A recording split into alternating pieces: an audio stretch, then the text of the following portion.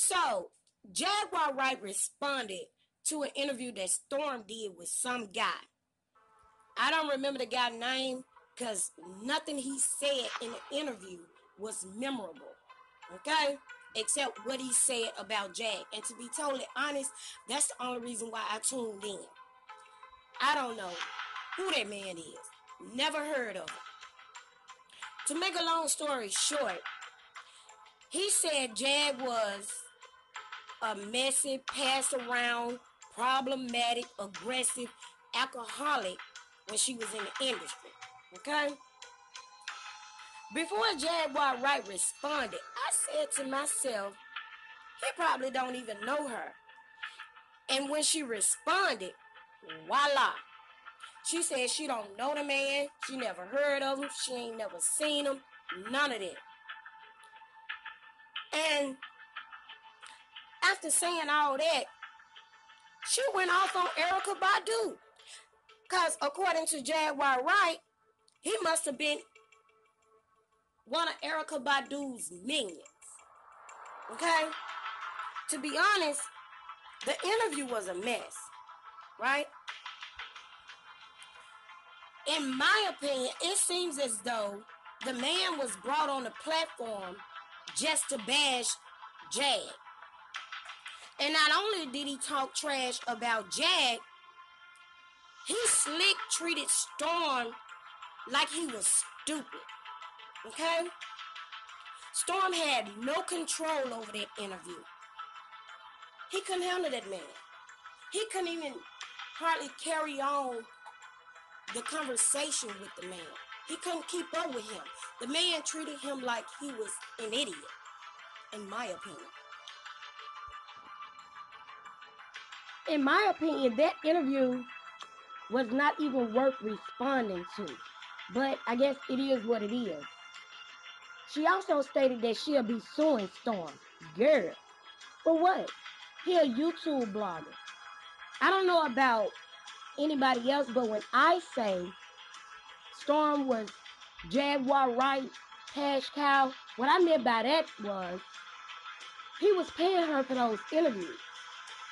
I didn't mean it like he got a big bank, because from the looks of it, he don't look like he's worth a lawsuit. He don't look like his bank account big enough to handle a lawsuit. Regardless of what he said online, I just get a different impression from my observation.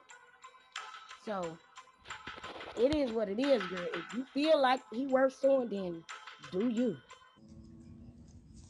You know, it's just a quiet night by the fire.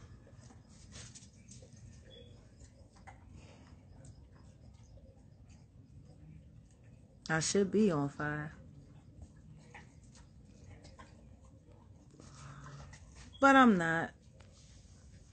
Me and my husband just got finished watching the new Storm Monroe expose on me. With what's that fool ass nigga name? Young Muhammad out of Tyler.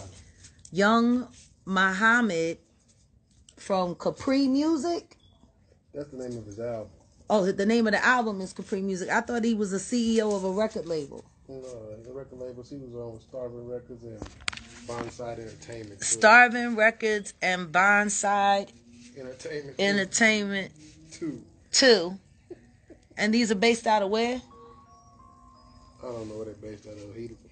He attached himself to Badu, right? Oh yeah, coming from DSR. He was later added to DSR. So this is one of her little flunkies.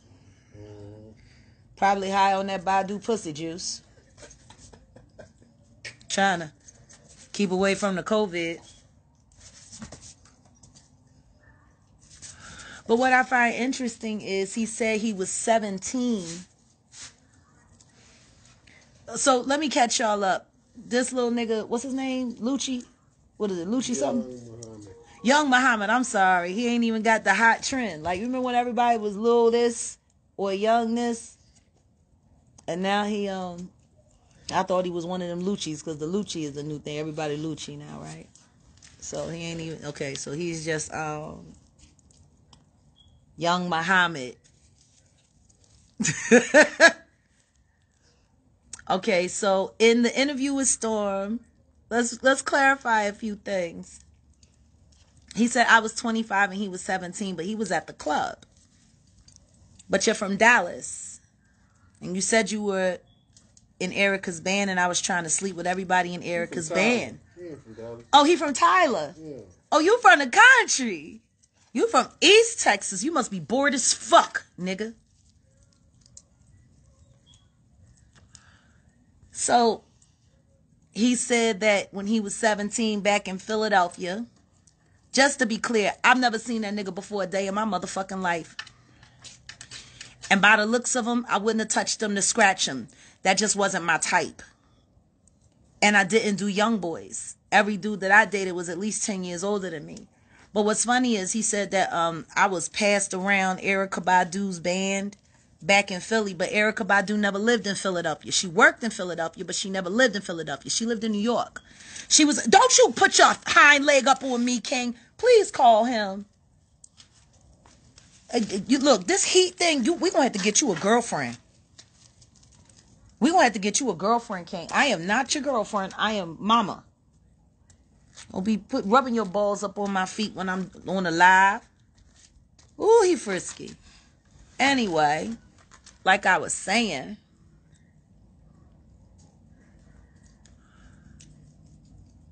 Erykah didn't have a band in Philadelphia. The only band she would play with in Philadelphia was The Roots.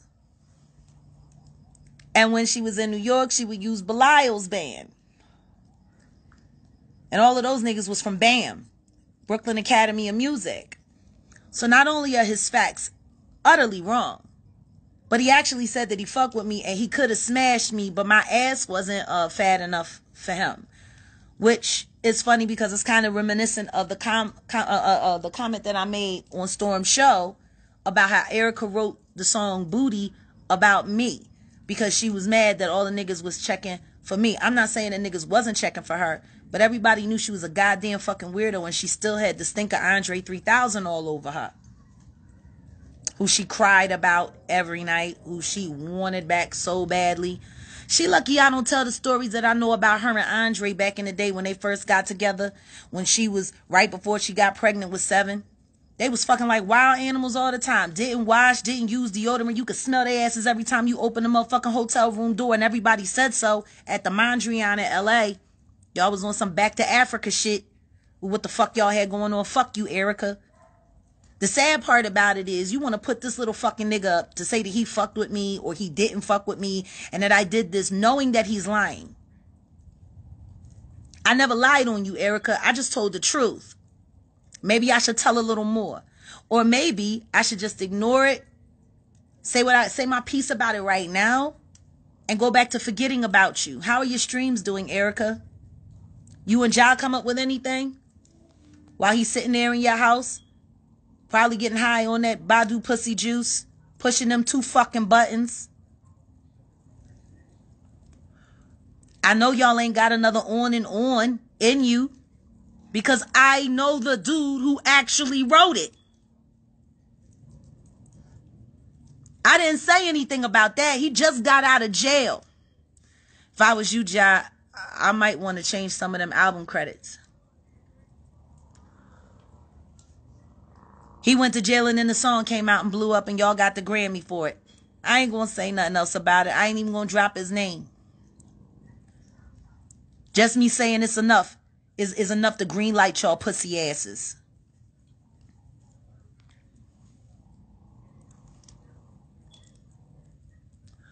I ain't never lie on you. Don't lie on me, Erykah.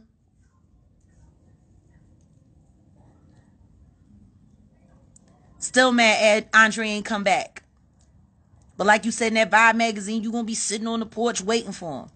Sitting on what porch? You don't ever come out of your house. You live like a vampire. You live in one of the best neighborhoods in Dallas. Best scenery. I've been on White Rock Lake more than you have. Why the fuck don't you come outside, bitch?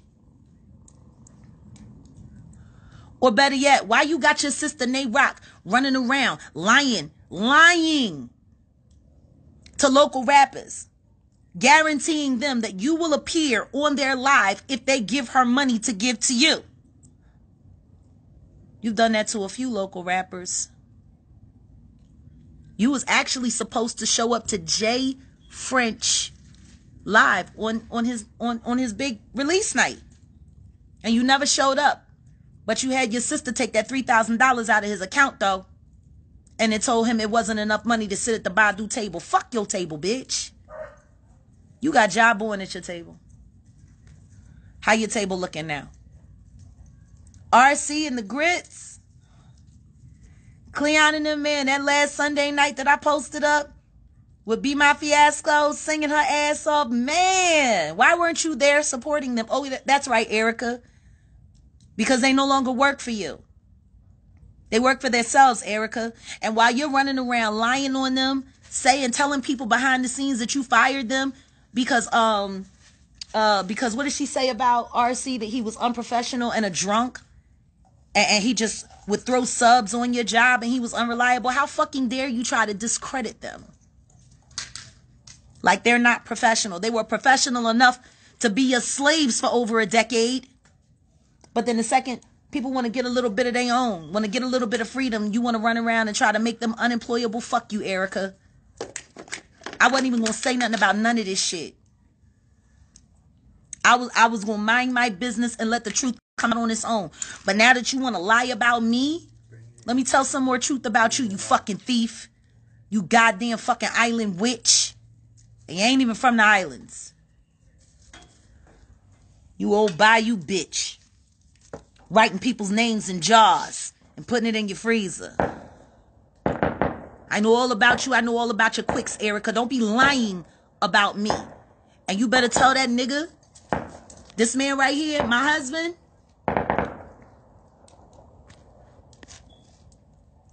we got family out, Tyler.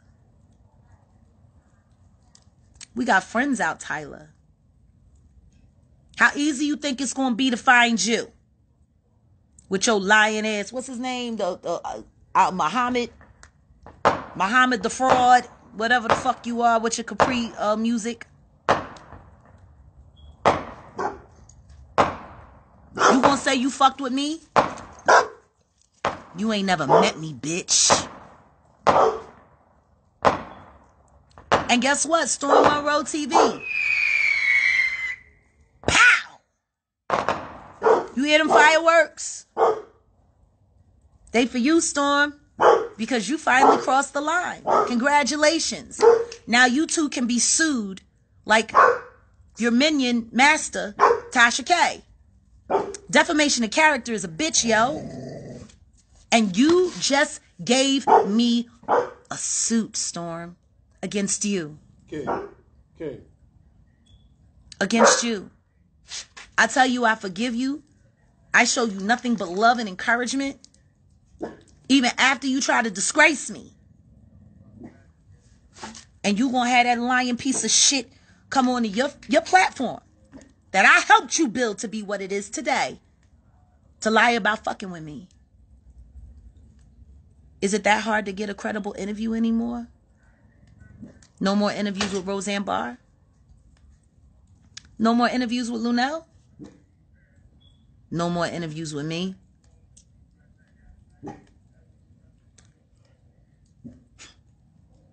This is what it is. This is what it's come to.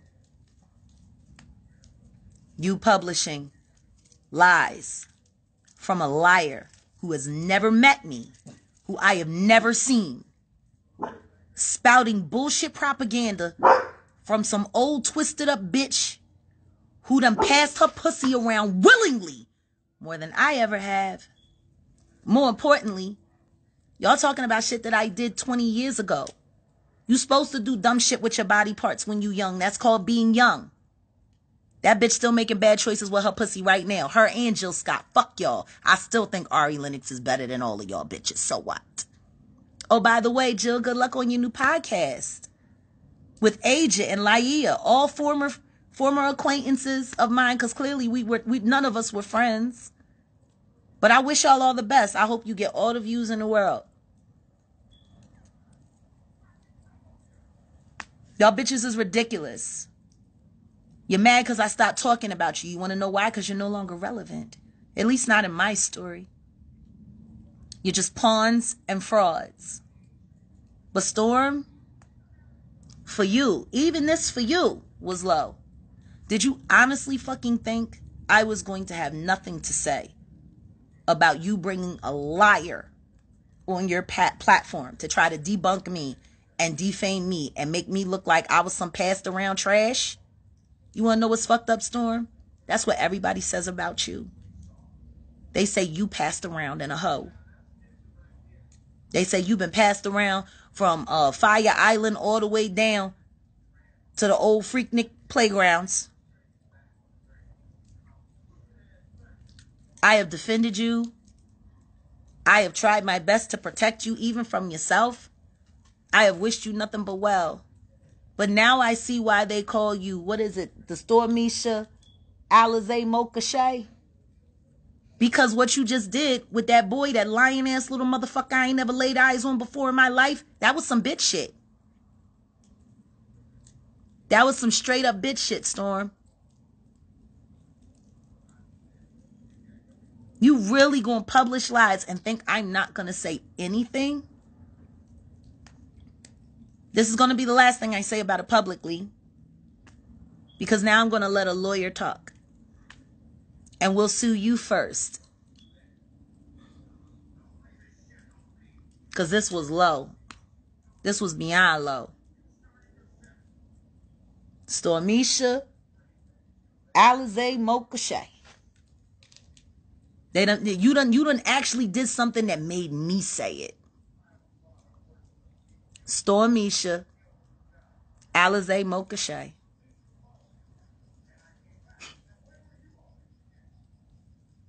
Wow.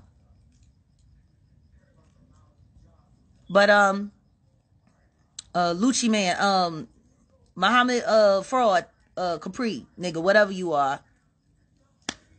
You from Tyler. See you soon. Bye, y'all.